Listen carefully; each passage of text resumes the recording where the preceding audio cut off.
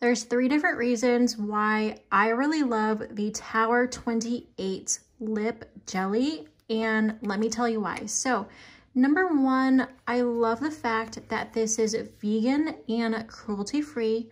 I also really love this color. Now, this color is called Spicy, and this is such an easy way to apply lip gloss if you use a lip liner and you just want to add a little bit of color to your lips. This is absolutely amazing. Number 2, this is actually so pigmented. So let me go ahead and just do this swatch right now. I mean, come on, take a look at this color. So you can add as much as you want or as little as you want, and it is super shiny. And number 3, I would say just the shine and how it glosses is one of the big factors on why I really love this lip gloss.